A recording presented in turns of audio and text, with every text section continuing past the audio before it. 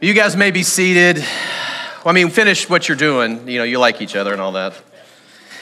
Thank you for being here. My name's Tim. I get to be one of the pastors here, and I'm excited just to have the opportunity to share some of God's word with you and just walk through. We've been in the book of 1 Peter, so that's where we'll be today. 1 Peter chapter 1, in Better Ahead has been the name of our series. And better ahead is like those hopeful words that no matter what's happening now, there's better coming. How many of you, by show of hands, this is the part of the message where we try to get everybody on the same page, but how many of you would agree with the statement that you're either coming out of a storm, you're in the middle of a storm, or you know that there's a storm that's probably coming? Is that true of anybody? Everybody? You've lived long. If you haven't lived very long, like if you're among us and you're one of our students or one of our kids, like we're glad you're here, and we hope that this wasn't discouraging to you.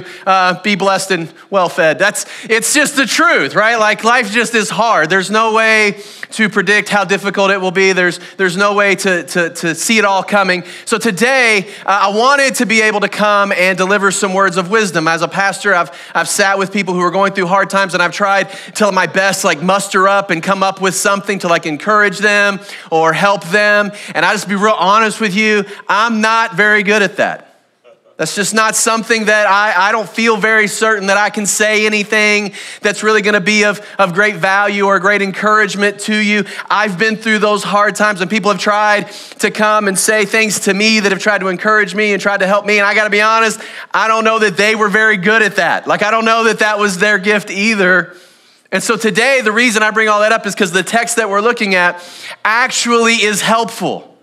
Like the things we're going to discover today, they're like the gold that was hidden at the bottom of the mine. Like this is really helpful. First, in this letter, 1 Peter actually says some things about going through the hard times that matter and that are important. So if you have your copy of God's word, we're going to be in 1 Peter chapter 1, starting in verse 6. It will be on the screen otherwise. But here's how he gets into this idea of trials and hardship. He says in verse 6, he says, in this you rejoice. Just stop right there. And for those of you who know that I grew up Southern Baptist, you already know you're in trouble when we get to word 4 and we've stopped. But it says, in this you rejoice.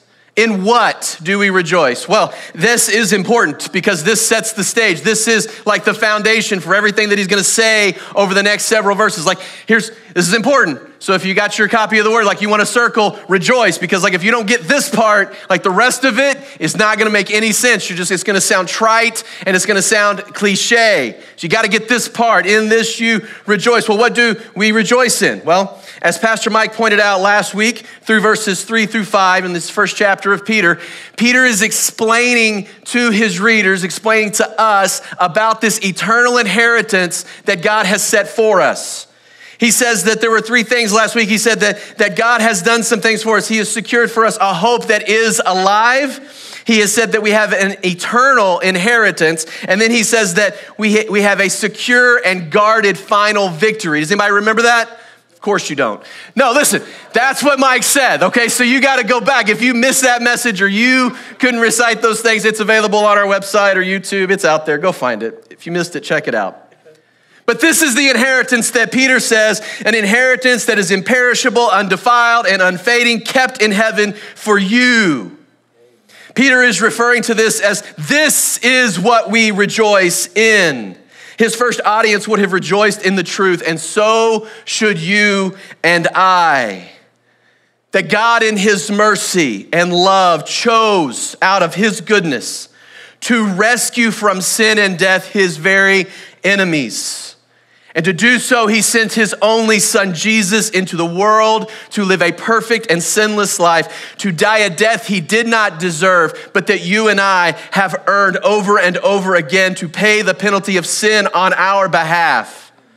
Peter says in verse 3, he has caused us to be born again to a living hope through the resurrection of Jesus Christ from the dead, resulting in the salvation of all who believe, confess, and commit their lives to God. As Peter said to his first audience, I say to you this morning, in this you should rejoice. Amen, church. Amen.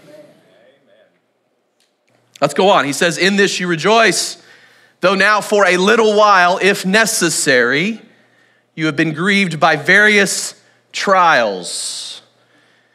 So after a reminder to rejoice, Peter says that trials are going to come, but he qualifies the entrance of trials into the topic by some pre-qualifying statements, two little phrases there that are very, very important to us. He says that they are for a little while, if necessary. I got to be honest with you though. You may have already picked this up yourself. For a little while is a terrible pre-qualifier for those of us who like to work within precision. For a little while. It's kind of like when I tell my wife hates this, by the way. So when you see her later, you can just, God bless you, lady. I'll say to my wife, something happened the other day. The other day could be yesterday. The other day could have been last Sunday. The other day could have been 6 years ago. The other day could be, I don't really remember when, but I know it happened on a day, not this day, on the other day. Anybody with me? It is not a great pre-qualifier. A little while doesn't really help us in preparation for the trial. A little while. What does that even mean? Because how long is a little while gets determined by how long a while we might be talking about. So if we knew how long the while was, we might be able to conceive what a little bit of it is. But if we don't have that reference, then a little while really doesn't qualify anything for us. I think about the mayflies. Were any of you, so it's a safe place, but were any of you like bug nerds when you were a kid? Any bug nerds? Come on, put your hands up high. It's okay, be proud. I am a nerd. I was never a bug nerd. I was a book nerd, not a bug nerd, and sometimes you're both. And I'm not saying one nerd is better than another nerd. Calm down. Nerds unite. I was never a bug nerd, but I do think that the mayfly is an important illustration for us here today because the entire lifespan of a mayfly is 24 hours. So 24 hours is all that they will live. So if Mr. Mayfly is flying through the air and a strong gust of wind comes and knocks him off course for, say, 5.5 seconds, he has just had his life disrupted for a little while. But for you and I, it's not even worth mentioning.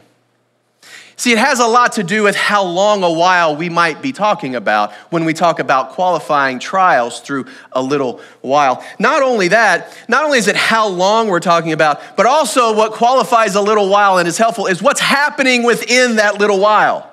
Like the time being spent might be, definite, but like what is happening within that time might determine to us how long it feels. For example, my wife and I, for our 10th wedding anniversary, we went to Disney World, just the two of us. We didn't take any kids. We just went and it was great, but we could only stay for like a day in each park. So we went to the Magic Kingdom for one whole day. We could just be there for a little while. And if you're there and you don't have any kids and it's like in the fall and the weather's great, it feels like a flash. Because by the time you get to all of the rides and you see all the shows and you eat all the food, it's time for fireworks. Like it just goes by in a flash. Now, take that same amount of time, but take your children who don't handle a change to nap schedule very well, and that little while could take forever because it looks a little bit more like this. And you're like, it's the same amount of time, but it would just seem like it took forever. Come on, parents, say amen. It's just like, this is awful. And so when Peter comes to talking about trials and he says, hey, listen, it's going to happen for a little while. We got to have a reference of how long the whole while is so that we can get a picture of what a little bit of it might be. And then what's going to happen within that time is also going to determine, how long it feels. Well, Peter is using this reference or using this phrase in reference to the eternal inheritance that he's already aforementioned. So he's talking about this eternal inheritance, and then he says a little while. Pastor Mike touched on this last week, but you and I and everyone you know are going to live a long time beyond this existence. That our life exists here on the earth and then into eternity. Oh, I have a prop. This is what we call a smooth transition to illustration. Let's pretend that this rope, by the way, this is a big rope. It came from the CrossFit gym that I work out in because I felt obligated to tell you that I CrossFit. Now you know. Let's assume that this rope runs down off the platform and down the aisleway here, and then out back there, the doors that aren't doors anymore. And then it goes in to the prayer garden, out to the parking lot, and then it runs all the way down Emerson Avenue. Are you still with me? It goes all the way down Emerson Avenue. It gets on 77. It heads all the way past Ravenswood, past Ripley. We're going to Charleston. You with me? We're going all the way to Charleston with this rope. And this rope represents our entire lives, both here on earth and in eternity. And I know some of you already know that this is not a perfect illustration because eternity has no end. And I know, but it's a good illustration. So just stay with me. And so it goes all the way down to Charleston, West Virginia. But when you get there, we don't stop because this rope's going all the way to Charleston, South Carolina. Are you with me? Okay. If that's this rope all the way from here to Charleston, South Carolina, this part with the tape on it is how long we will spend on earth. Just this much. Just this part. And Peter says it might be necessary for you to face trials for a little while. Which means even if your life is 90 or 100 years long and every day is a trial, in light of the whole rope, it's just a little while. It's just for a little while. He's giving us a reference for the little while. And here's what's interesting about the little while. Peter's not the only one who talks in these terms. If we go over to James chapter 4, we hear from the brother of Jesus who said this: "What is your life? You are a mist that appears for a little while and then vanishes." He's pointing to the idea that there is the section of our existence that is here and now on this planet, and then there is the rest of it. And even if every day of this existence is a trial and a struggle, he says, hold on, because it's just for a little while. He then goes on and he says, if necessary. Here Peter says that while we rejoice in the inheritance that is to come, we will for a little while face some trials, but that's actually very, very good news if they are necessary. That's an interesting word, necessary. Because here's the real trial with trials. When we're in the midst of a hardship, when we're in the midst of a trial, when we're in the midst of a struggle, doesn't it, come on, we'll be honest this morning, doesn't it just feel meaningless? This kind of feels hopeless because it's not of any value to anything. But Peter says that the trial that you're facing is necessary. See, necessity means meaning. Write this down. If it's necessary, it's not meaningless. Come on, church. If it's necessary, it's not meaningless. Necessity is a term of purpose. The things that you're going through, they're not meaningless, that it has not become hopeless, that it isn't frivolous, that it isn't without purpose, that it actually serves you, that it is necessary. Without its necessity, trials and tribulation and hardships, things can get real dark real quick, can't they? If we don't hold on to the necessity of what we're going through, it can seem very, very meaningless and things can get very, very bleak. In fact, Peter addresses this right away because he uses an illustration himself. Like pastors, we like to illustrate things from the text, but Peter actually writes the illustration for us. He says this, he says, in this you rejoice, though now for a little while, if necessary, you may be grieved by various trials, so that the tested genuineness of your faith, and here's his illustration, more precious than gold that perishes though it is tested by fire, may be found to result in praise and glory and honor at the revelation of Jesus Christ. He says that this trial that you're facing, that it is similar to the refining process of gold.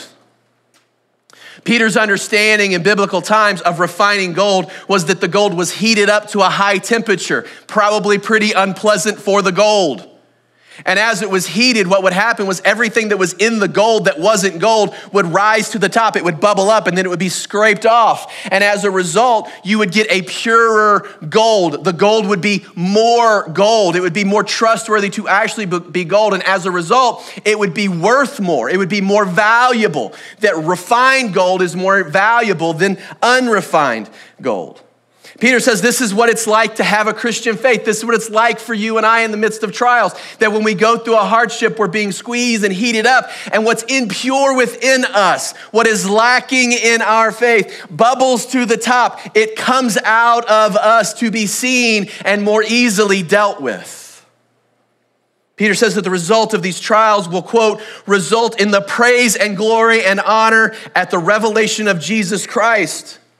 That these trials, they purify us, they test our faith, that we would be able to give more glory and more praise and more honor to God in the day of Jesus' return, or with our presence before him, that we would be able to give more honor to him, more praise, and then also that we would feel the full vindication of the faith that we have held so tightly to. We get to say, I made it. It was worth it. It was tough. I wasn't sure I was gonna get here, but I made it. It felt like it took forever, but for his glory, it was worth it. One more thought here on what Peter's talking about, if necessary, when facing trials. There are some within the Christian tradition who have misunderstood or misinterpreted Paul's words here. And what they have taken this to mean is in a twisted fashion that unless you are suffering, you must not be being faithful. And so what happens as a result is folks well-intended folks perhaps, they go looking for a fight. They go looking to make people upset with their faith because they believe within them that if they are not facing some persecution, that they must not be being faithful to God. I'll give you an example. When I was the student pastor here, we took our students to Winter Jam, which is a big Christian concert in Charleston. Okay, it's this big, like it's all day or something like that. I've never paid attention. We take the big bus load of kids, we take them up there, and I'm sure the concerts were great, but when you're a youth pastor, you're just trying to keep all the puppies in the box. That's really, you're just trying to stay in line, let's go. It's downtown, it's dark, we're trying to get across streets, you got to park the bus somewhere weird. So anyway, we're walking in, and we got this group. We're walking by, and I can see across the street and down a little bit, there's a guy with one of those little mini megaphones, you know what I'm talking about? And I can't quite make out what he's saying, but he's not happy. I can tell just by the body language that he's not selling lemonade. And so we get down there closer, and as we're walking past him, this is what happened. It's just what happened. I'm just telling you a story. The guy takes the little mini megaphone, and he puts it in the ear of one of the girls in our group. And he says something to the effect of your youth pastor and all his underlings are leading you to hell or something. I don't know, nonsense. Now here's what happened. I'm just telling you what happened. I'm not good, bad, just what happened. I went to get in between him and our student. And before I could get there, one of our volunteers who was very involved at the time, who will remain nameless, but if you're watching, you know who you are.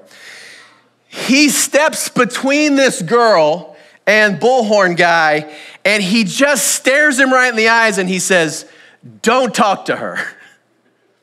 And the guy tried to move around him, and he just moved with him. And the guy got real quiet and real silent until all of our group went by, and then our volunteer followed us on through. Now, here's probably what happened. Megaphone man went back to his friends and were like, "I faced persecution. They hated us. They didn't want to hear what we had to say. You know what? The reason they treated me that way was I was just telling the truth." No, listen, man, no, we didn't dislike you because you were telling the truth. We disliked you because you were being a jerk. Let's be real. You went looking for a fight, and the audience you chose to fight with were teenagers going to see Stephen Curtis Chapman. Probably not going to get punched back a lot. In that environment, not a great, And you say, well, where does that come from? Where does that desire for that type of conflict and that to go pick that fight, where does that come from? Well, it comes from a lot of places, but in a lot of ways, I think it comes from a misunderstanding that somehow we have to be out there in the middle of some type of debate or fight, and if we're not contending for the faith and making people dislike us, somehow we're not suffering enough for God to really be pleased with us. But that's not what Peter says at all. What Peter says here isn't some empty platitude, and it's not permission to be mean to people. It's actually more powerful than that. His words actually are very pointed.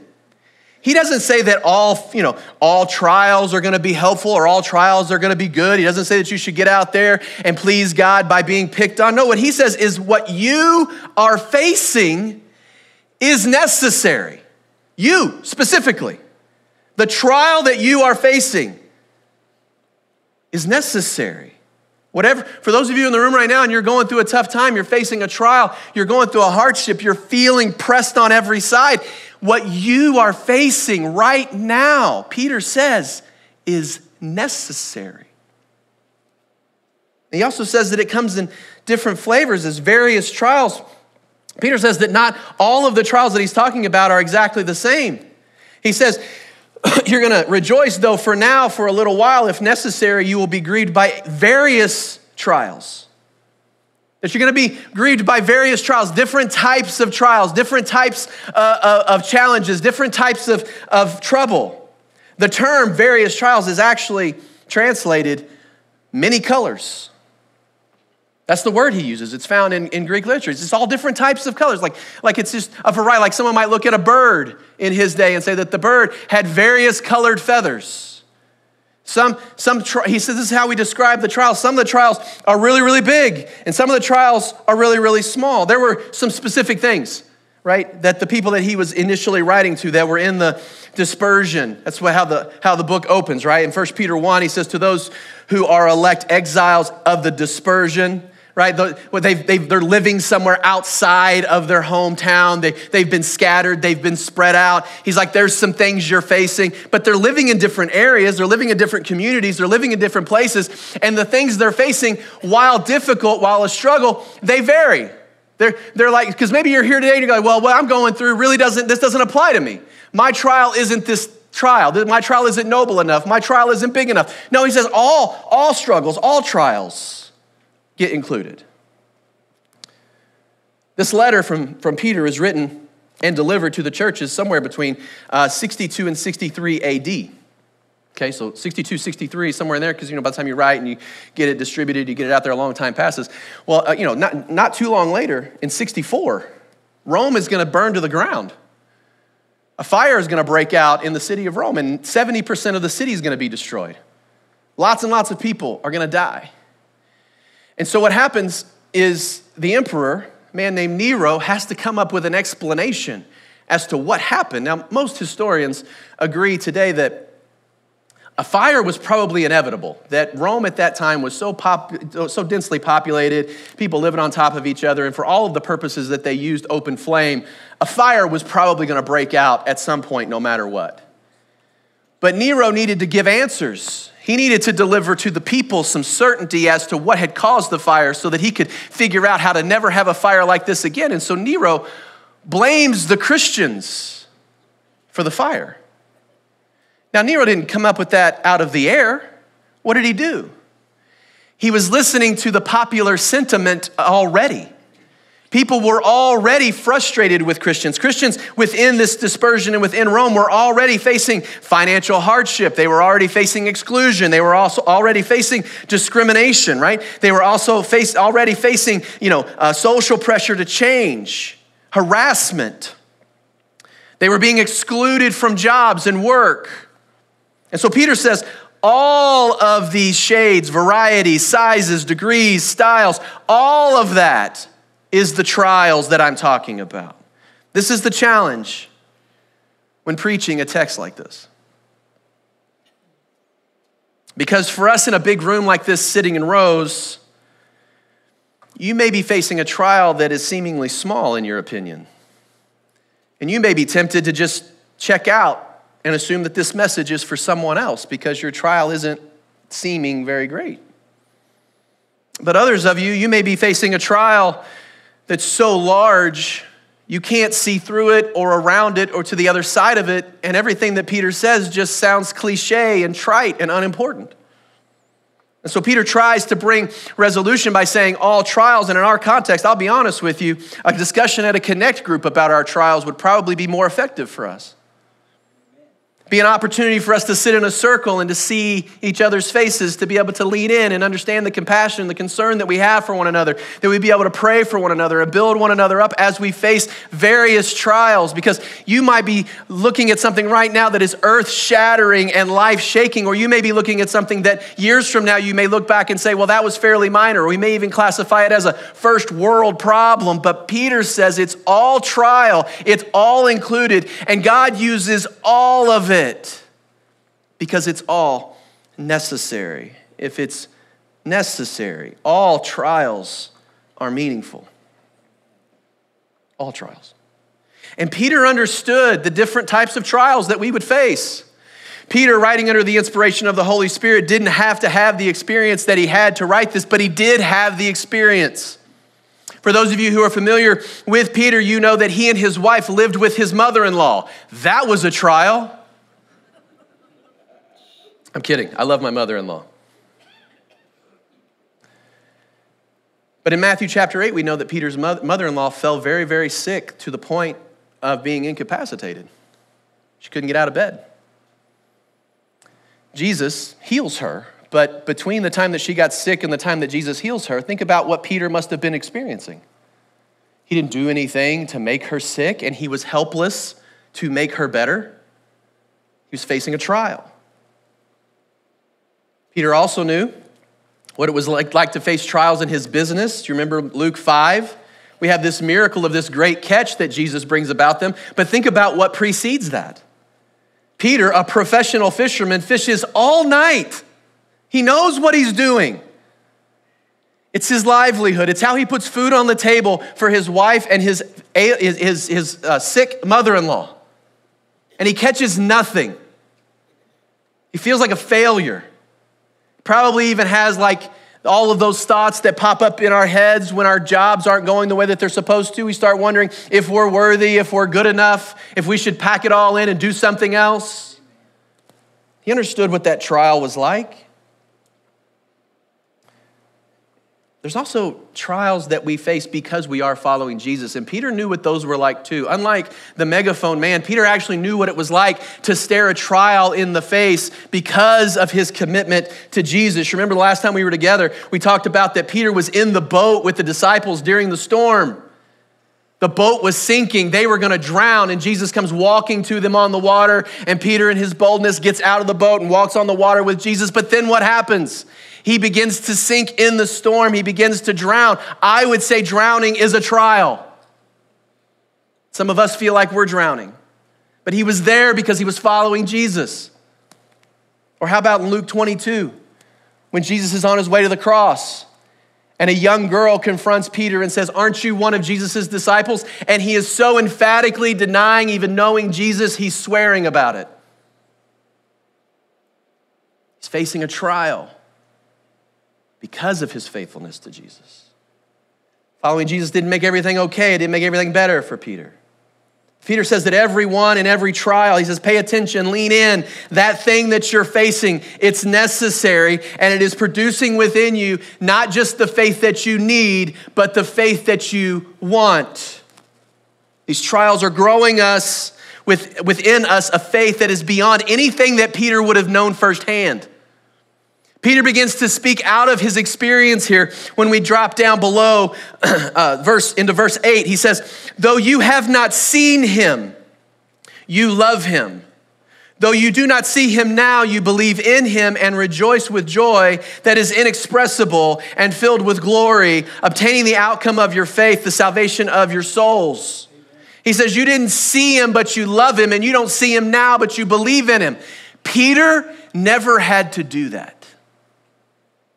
Peter was with Jesus when he was here on the earth. Peter experienced hearing Jesus' voice firsthand. Peter saw the miracles. Peter saw everything that Jesus did. And here's what he says: when we endure these trials, they are growing inside of us a faith that allows you to believe and follow Jesus as if you were right there with us.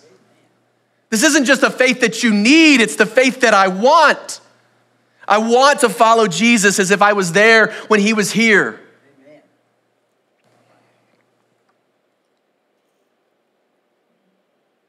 It's meaningful. then trials are good for us. That's what he says. He says that though you've not seen him, that you've loved him, and though you do not see him now, you believe in him. He says there's a result to this faith that you not only need, but you want. He says it is the salvation of your souls. I know we've talked about this before, but it bears mentioning again. God does not make bad things good. It's not what he does. He does not look into our trial and see a bad thing happening to us and then look down wrongly and call it good. He's unable to do that. He does, however, take what is bad.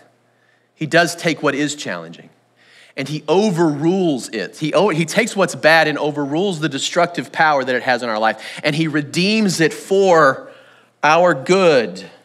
And it's important that we understand that when we read Romans 8:28, because Paul says, "For we know that for those who love God, all things work together for good, for those who are called according to his purpose."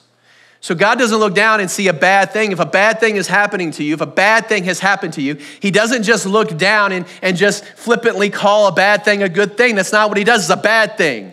Your heart's broken over it, and so is his. He doesn't make a bad thing a good thing, but here's what he does do. He takes what bad destruction was coming into your life, and through the trial overrules it for our good. What's important for us is that we define that good. Before we leave, if we're going to understand Peter's words, we have to understand what he means. We have to understand what Paul means here in Romans 8:28, what the good is. Good is defined as making us more like Jesus more and more often. That's what's good. That the trial is designed to make me look more and more like Jesus more and more often. And that as a result, God gets more and more glory. That's what happens. Every day, I look more and more like Jesus more and more often, and God gets more and more glory. This is the salvation of the souls that he is talking about. That as we become more and more like Jesus more and more often, more and more people see that reflection of Christ within us, and they are drawn into salvation. That we are growing to be better disciples, and as a result, we are making more disciples. I hope that sounds familiar. But in the Western and American version of the church, we have often been led that God's will for our life and for your life and for mine is that everything be happy all of the time. That God's aim is to provide me with prosperity and to make and keep me happy, wealthy, and wise. Therefore, following this logic, if I ever find myself in a trial or a time of testing, I just must be in the wrong place. Trials are to be escaped. Trials are bad things. Trials are an evidence that I don't have enough faith or that I must be sinning. Just something to think about. I'm going to quote another pastor who doesn't work at this church. I want you to hear these words in light of what Peter just told us in 1 Peter chapter 1. The quote is this: "It's God's will for you to live in prosperity instead of poverty." Now, if this were true, that would mean that poverty is the result of being outside of God's will. But that cannot possibly be true based on what Peter just said. It also can't possibly be true based on what we observe in the world. Currently, about 1 billion people on the planet live on less than $1 a day. So for the statement that God's will is that we live in prosperity and not in poverty would have to mean that among those 1 billion people, there are no faithful Christians. There are no suffering saints. There are no one proclaiming the gospel. That all of those people who are in poverty must be in poverty because they are outside of God's will and therefore sinning. Also, this idea rejects 1 Peter 1:6 when Peter says, "Though now for a little while, if necessary, you are grieved by various trials, so that the tested genuineness of your faith may be found to result in the praise and glory and honor at the revelation of Jesus Christ." It's the exact opposite. But it's subtle, and we get lulled into it. But the reality of the situation, in light of what Peter has just said, is that maybe poverty Is the trial that brings about the refined faith worth more than gold? Maybe that's the struggle, because they come in various shapes and sizes. See, a prosperity teaching leaves us believing that trials are a bad thing. But according to 1 Peter, trials, they're good for us. They're good for us. It seems, maybe you'll agree with this, that it is becoming increasingly more difficult in our country to be a follower of Jesus. And many faithful followers of Jesus are praying diligently that God will do something amazing and make his name great again, and that he will bring revival to this land. But listen, what if he already is? What if he already is? What if the trials that we face are actually being used by God to refine his church and refine the faith of believers so that a greater picture of his goodness could be seen and a clearer understanding of the gospel will be received and a message more potent than God wants you to live in prosperity may be proclaimed? Amen. What if he is at work in our country? And that good will come, not comfort, not convenience, not control, not popularity, not ease, but real good. That through these trials culturally, we might become more and more like Jesus more often, and more people might come to follow him as a result. Maybe instead of me praying that God fix America, I need to pray for something more meaningful. That God let it get as bad as it needs to get so that others would know it and follow Jesus.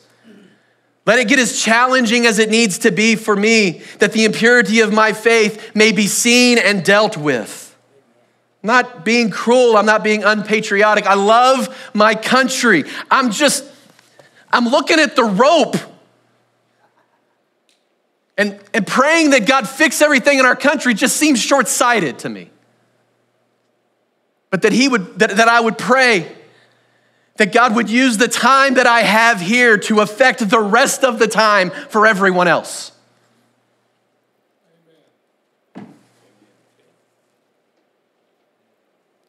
All trials, Peter says, big, small, are necessary and therefore meaningful.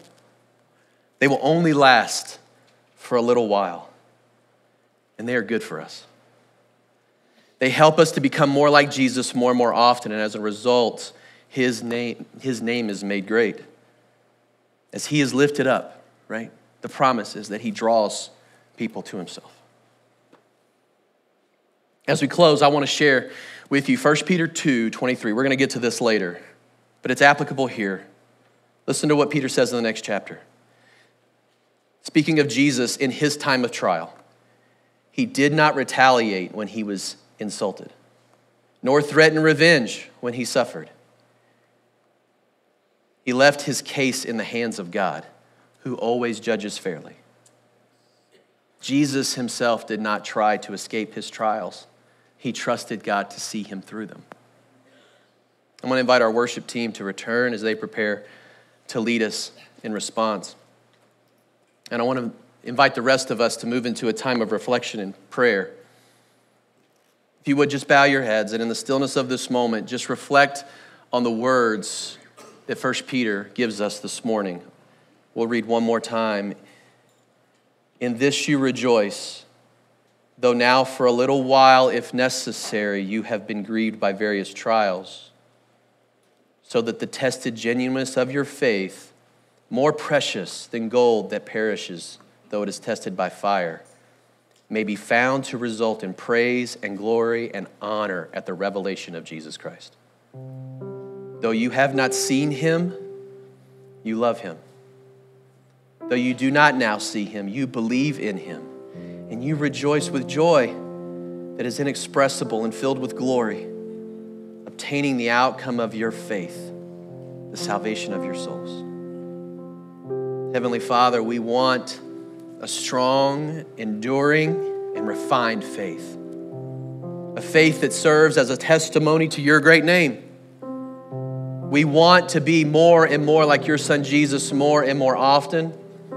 We want others to see our faith and to come to know you through our witness. But Lord, we confess now that often we have wanted other things more.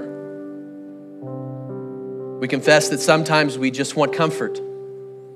Sometimes we just want our way. Sometimes we just want things to be easy. For this, Lord, we repent, we confess. We know that you have called us to so much more. We ask for your grace. We remember your forgiveness through Jesus' sacrifice on the cross for our sin. We pray for strength in the trial. We pray for courage in the trial. We pray for the peace that only you can provide in the trial. We know that the trials are meaningful.